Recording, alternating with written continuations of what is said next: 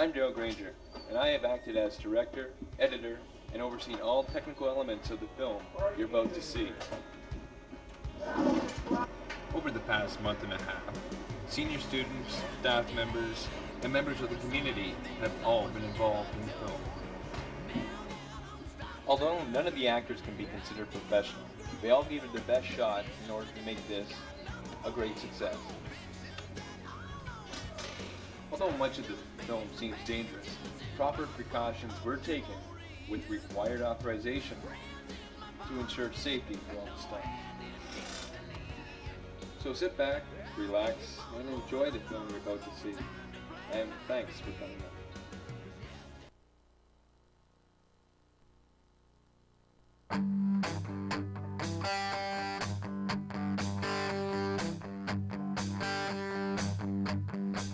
I was a rebel from the day I left school. Grew my hair long and broke all the rules. I'd sit and listen to my records all day, with big ambitions of when I could play. My parents taught me what life was about, so I grew up the type they wanted. They said my friends were just an unholy mob. Hi, and welcome to this evening's Guys Here. I'm Amy, and I'm your group leader. I see that we have a few new faces around us this evening. Maybe we should start by introducing them. Me? Yes, and maybe you could start by giving us your name and perhaps why you decided to join us this evening. Well, my name is Brian, and the reason I'm here is because last Monday when I was cruising around in my car, I saw a few chicks sitting on the corner and rolled down my window to wave at them, and the whole group started laughing, and I just couldn't figure out why until what, Brian? I looked at my hair in the rearview mirror. Now, let's all give Brian a big Bad Hair Day support salute. It takes an awful lot of courage to stand up and say what Brian just did. And, well, we just want you to know that, well, we'll always be here for you, Brian.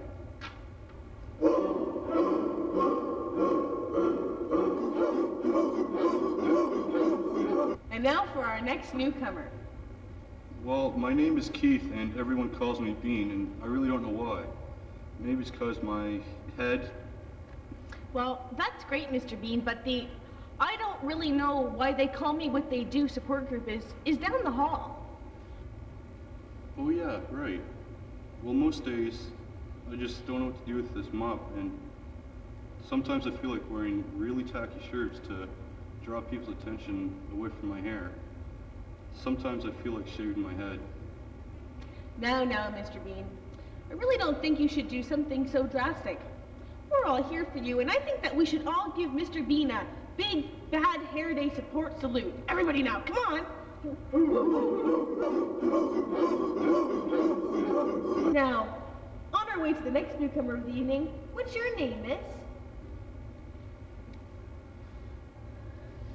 My name's Renee, and I'm an alcoholic.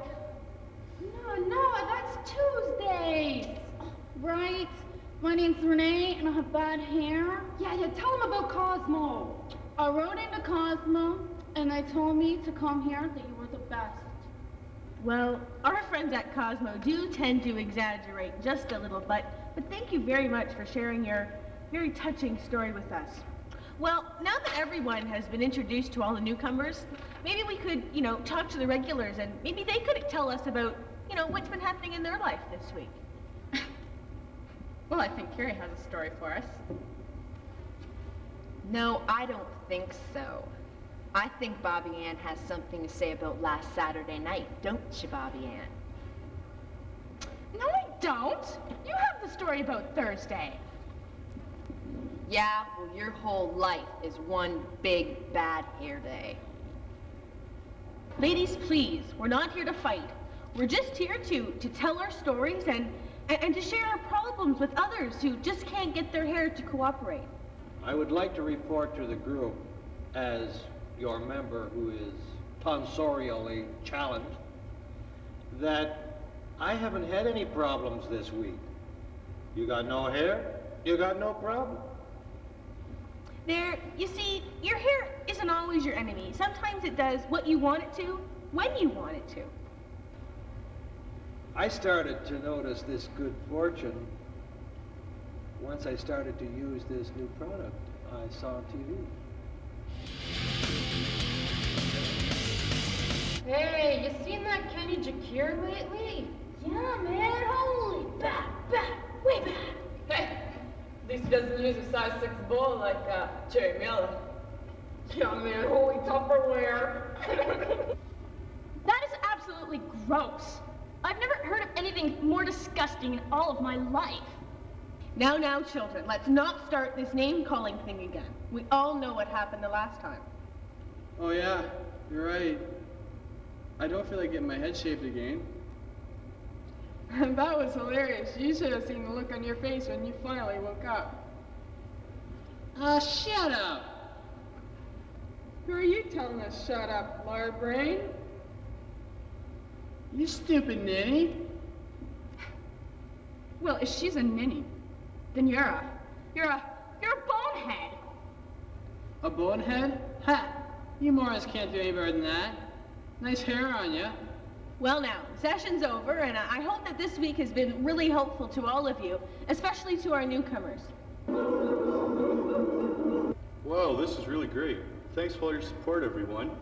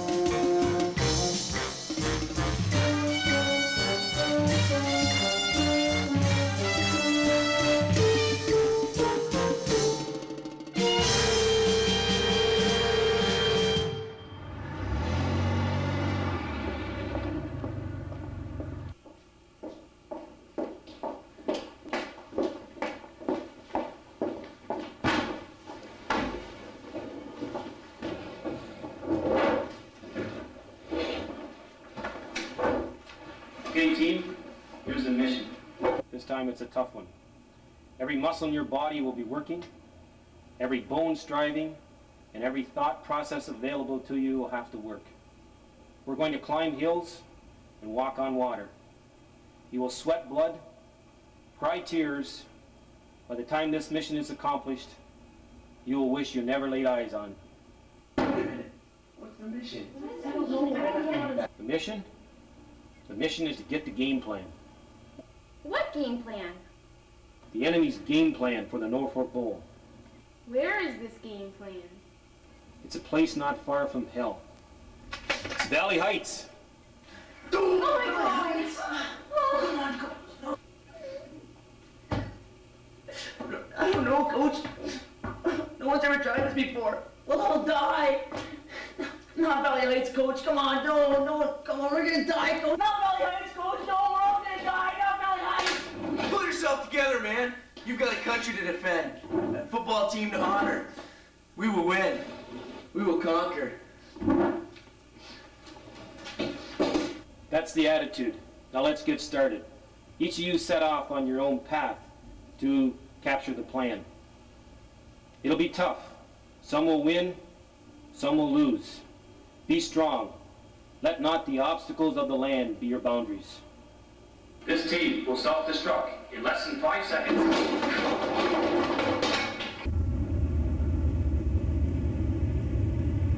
We will conquer. We will win. No boundaries, sir.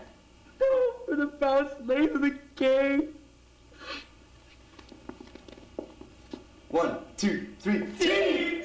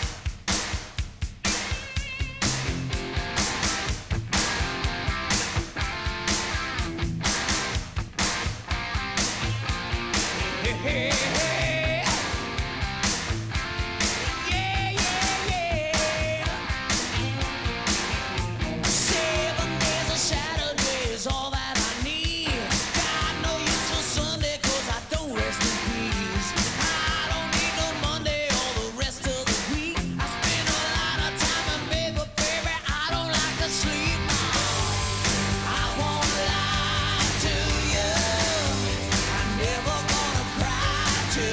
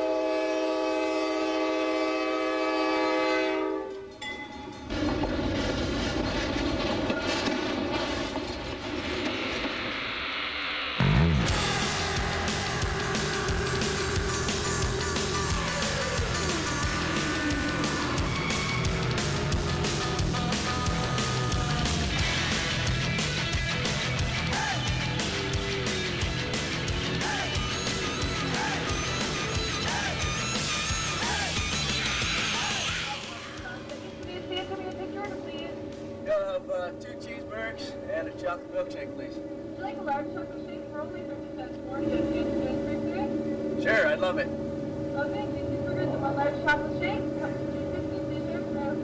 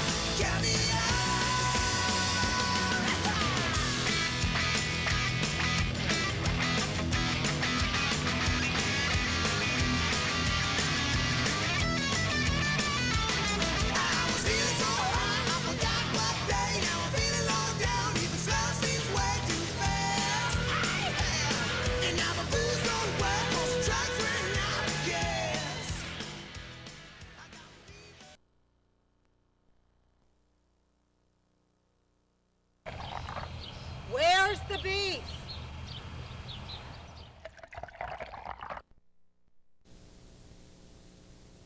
Good evening, and welcome to another edition of Rescue 911. Today's features include the importance and safety of using sharp pencils and what to do if you've been caught without your hall pass. But first, a remarkable story of a girl's bravery in an almost fatal incident.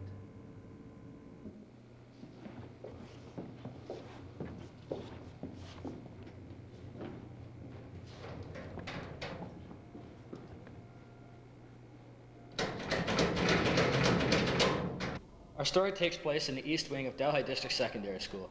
Lillian Upstuck, a grade 13 student here, was on her way down the corridor to her locker. She opened it up and put her cosmetics bag in her locker. As she bottled her lipstick, an unseen bully charged past her and shoved Lillian into her locker. Seeing that it was fourth period class and all, the students were all diligently working in their classes, not wandering the halls. There was no one to rescue this innocent victim of a cruel joke.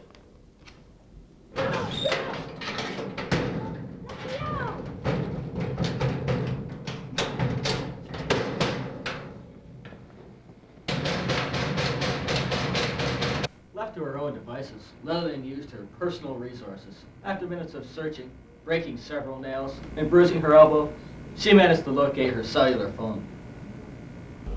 Lillian was a girl who was always very prepared. If you needed a brush, lipstick, anything, she'd have it. I don't think anything could have prepared her for this. I'm just glad I brought her a cellular for Christmas. Here's the actual phone conversation between Lillian and the rescue dispatch. Rescue 911. My name is Lillian. I'm locked up in my locker and I want help now. I'm timing you. All right. Just try and remain calm. Is the victim breathing? I am the victim.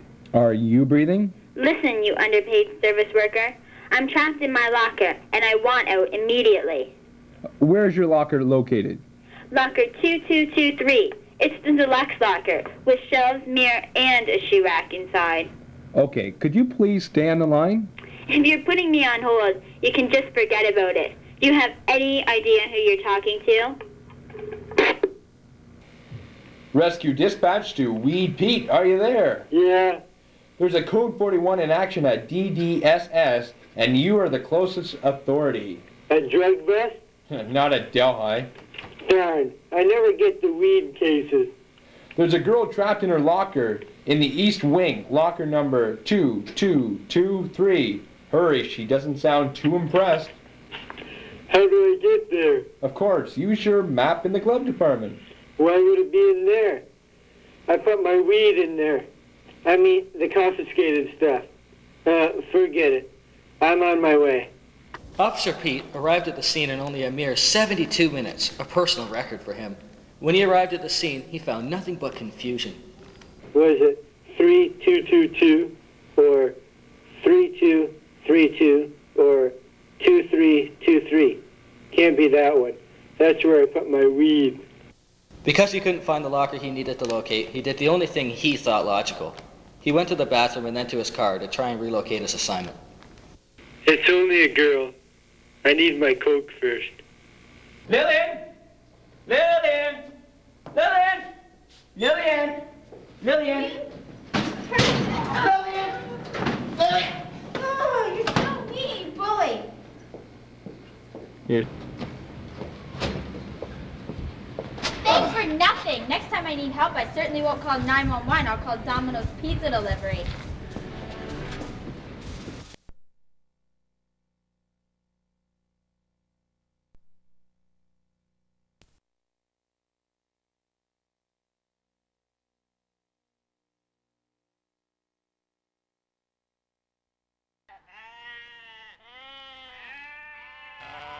Where's the button?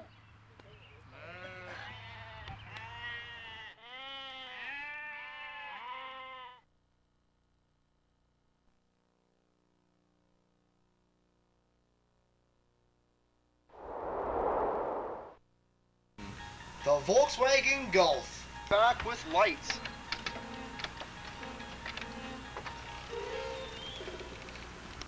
Comes with double ABS, almost always braking system, and an opening gas cap. With 2 side mirrors and 4 tires. Don't have to worry about rust. It comes already with it. The dashboard is removable for easy access of engine and for cleaning, and has a working horn. There we go. It also comes with a vanity mirror. You could have got beautiful models to pose and spread themselves for a car like this, but look at it. Look at it. Who'd want to? What a piece of junk. This has been our latest attempt at Volkswagen to sell this 2-door hunchback. Here at Volkswagen, we're doing stuff.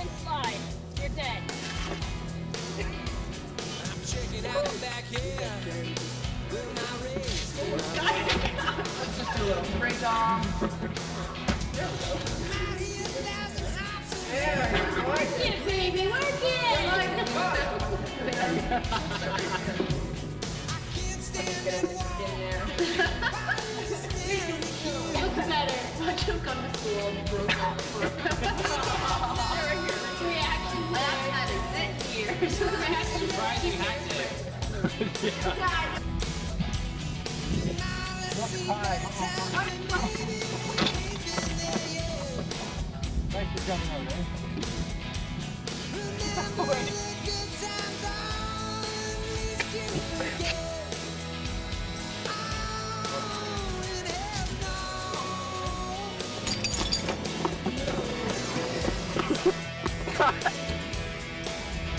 Cut, Rob.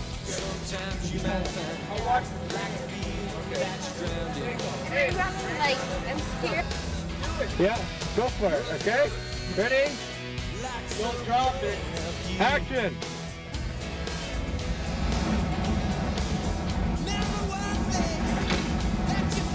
Cut! front. Darren in front.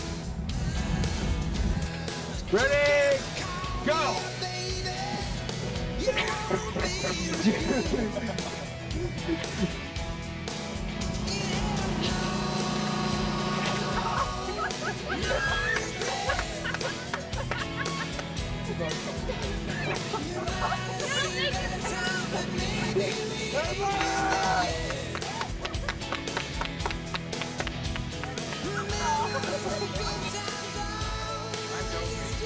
I'm the director, editor, and I oversee all technical elements of the film you're about to see.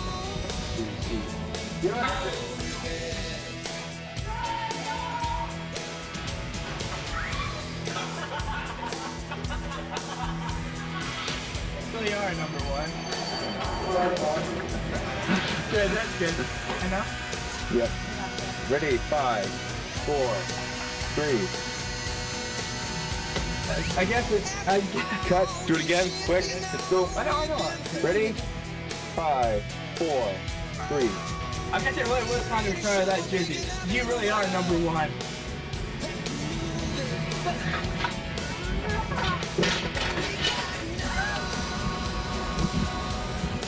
Action!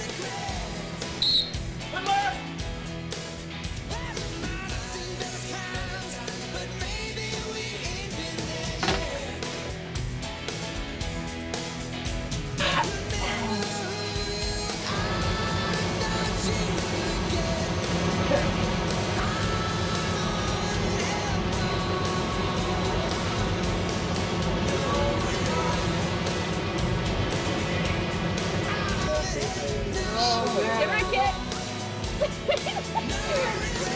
Okay, stay there, stay there. Yeah. Get up in the face. Don't laugh, don't laugh. Let her out, Carol, let her out. Okay, now put your face in the mud just once. Okay, that's a wrap.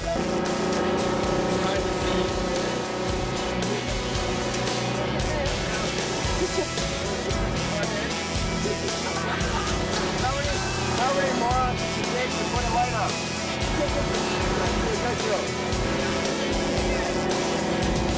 Did you see how big my friend is? Hey, what's this? He's like their night gown. Come on. Keep going, go on.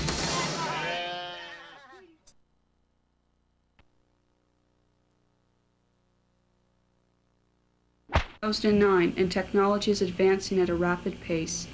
Because of this factor, the art of time travel has become a reality that has been both perfected and successful. Our story centers around a young man named Jesse, who has decided to alter the shape of his destiny. To do that, he must travel back in time 15 years to the year 1994 and acquire his lost football jersey from his old high school sweetheart, Sarah Connor. Unknown to Jesse, others aware of his plans and following right behind him. Closely after him is the evil F-1000, who remembers that Jesse owes him a writing assignment from 15 years ago and means to collect it, or serve some other form of punishment such as eternal dish duty. If this happens, Jesse will not be able to get the jersey back and subsequently cannot alter his life for the future. Luckily for Jesse, he will not have to fight this battle alone. Behind the F-1000 follows an adversary, a secret weapon, fighting for good against evil. He is the Ibinator.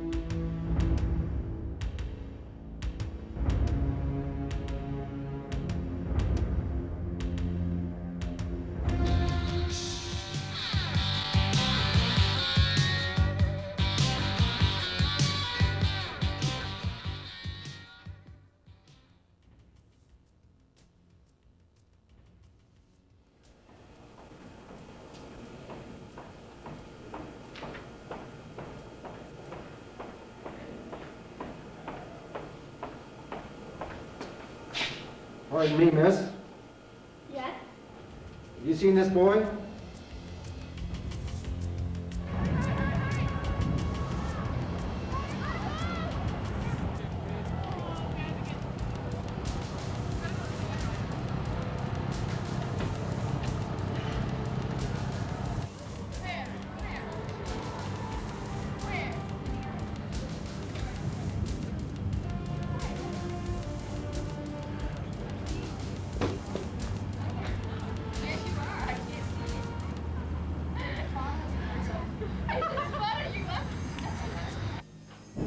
Sarah, no! Jesse, how dare you knock me over, you egotistic pig?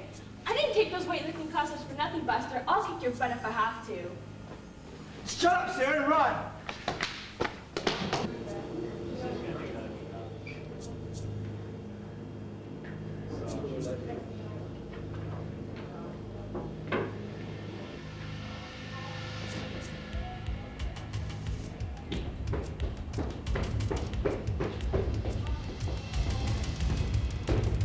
Happy birthday, Beck.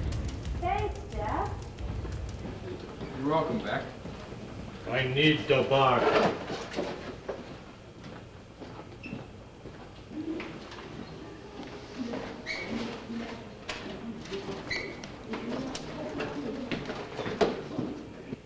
Jesse, can you tell me what the hell is going on? Why do you look so old? Have you been on a 12-day drunk or what? Just shut up and listen to me right now. I need that jersey you're wearing to change my life around to the future. What's the matter with your life? To put it bluntly, it stinks, okay? I need that shirt back to get my life straightened around. I didn't know the F-1000 was gonna come to get me. What exactly is the F-1000? The F-1000 is the Finny 1000. I owe a note, an assignment from him from a long time ago, and he's coming after me to get it. From 15 years ago? Can you imagine how many times that assignment's I been don't done? want to think about it.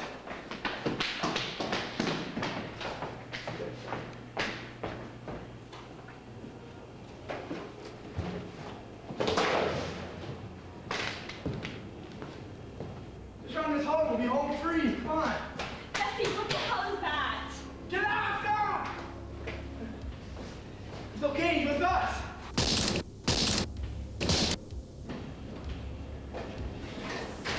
Get out of here. Where did it go?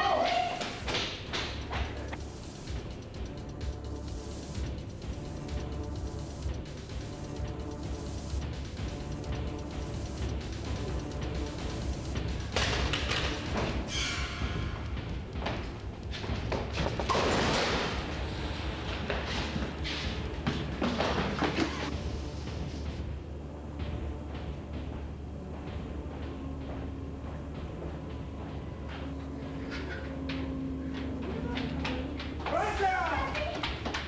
Come stop!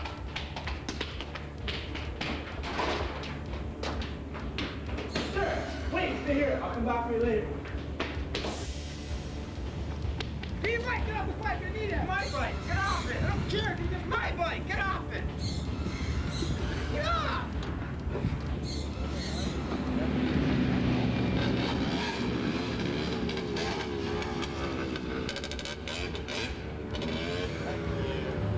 Give the finger!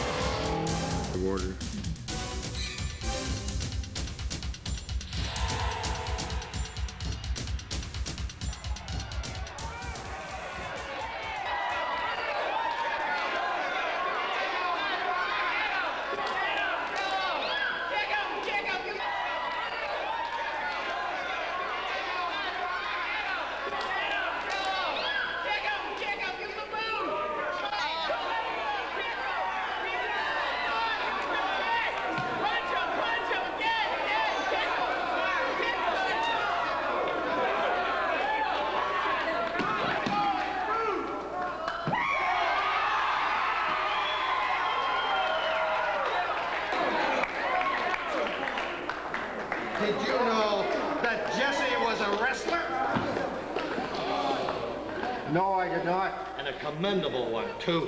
I feel like a fool now. That makes everything different. Don't worry about that, son. The 5,450 writing assignments you owed over the last 15 years. That's okay. That saves me from hand cramp now.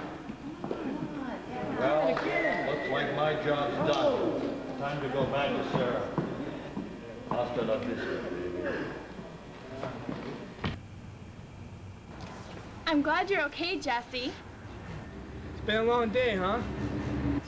Trust me, I need a vacation. I need to sit down and absorb all this to make sure that I'm not crazy. Well, you'll have a hard time trying to convince everybody you're not crazy if you tell anybody. Sarah, I'm telling you, you cannot tell anybody about this. They're gonna think you're turning into some psycho hose beast. Now we have to get back to our own time now. Let's go. I guess I better give you this. Here, take this. You deserve it more than I do. Thanks a lot for saving my butt out there. I never knew someone who took so much strength and drive into what they do. You really are number one. What's wrong with your eyes? Nothing. I guess it really was time to retire that jersey, because you really are number one.